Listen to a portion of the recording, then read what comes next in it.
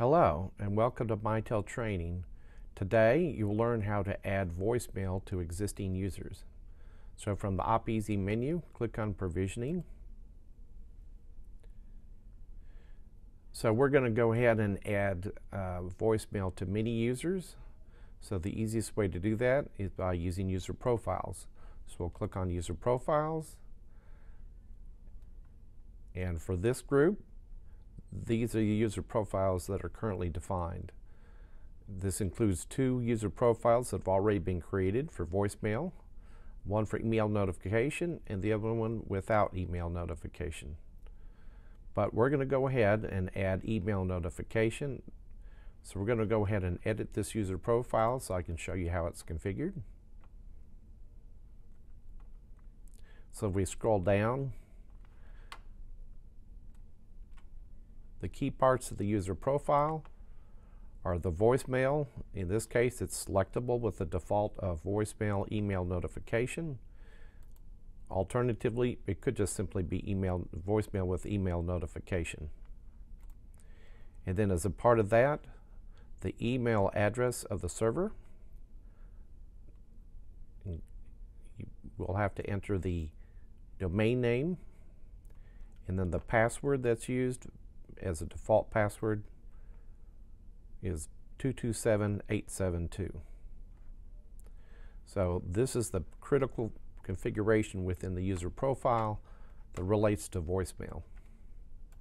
So scroll up. Now we're going to go to the users. Again, we've got the group that the users are in, and we're going to search for a user to change, and we're going to search by last name, Wilson.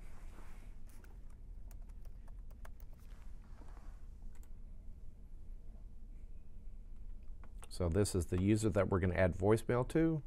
So we'll edit it. And we'll scroll down to determine whether this user already has voicemail as a capability, in other words, a service, or does not. The user is going to need the voice messaging user service. As it turns out, the basic service pack already includes the voice messaging service, so we do not need to do anything. However, had the basic service pack not had it, we would have had to add the voice messaging user service to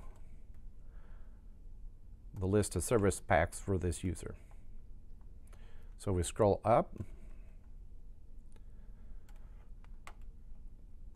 Now at the voicemail, we can select voicemail with email notification.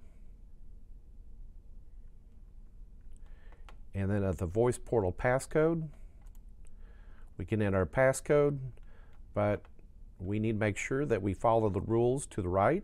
Create a numeric passcode from 4 to 8 digits.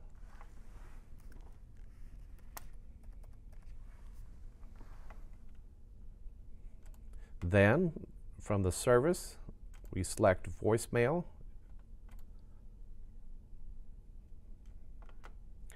So as you can see, it's voicemail with email notification, the voice portal passcode that we had entered, the send notification to the email address of the user.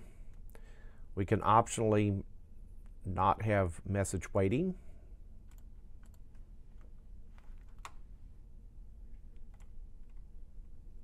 And the group mail server configuration includes the phone number of the user and the domain from the user profile, and the user ID is the phone number of the user, and the server password also came from the user profile.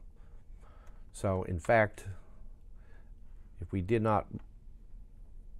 wanted to have MWI, in other words, not remove it, we wouldn't actually need to go to the voicemail tab at all. We could remain at the user tab. And then we can press apply or OK to save the changes. This concludes the tutorial. For additional training, visit Learn Now.